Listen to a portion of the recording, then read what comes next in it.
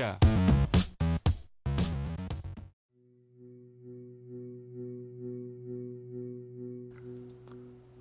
Thomas D'Arcy Magee was born in 1825 in Ireland.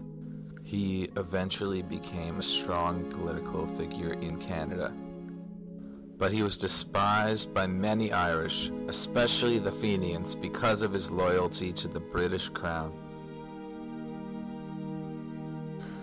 On April 7, 1868, Magee participated in a parliamentary debate that went on past midnight.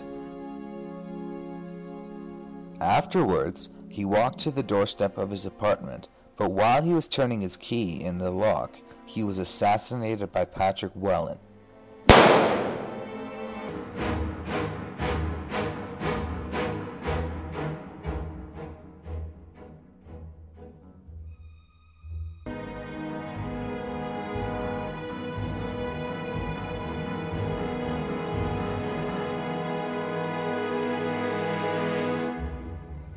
Whelan was tried in court. He tried to play innocent and blamed his crime on being as drunk as the devil. In the end, he was condemned to death by hanging.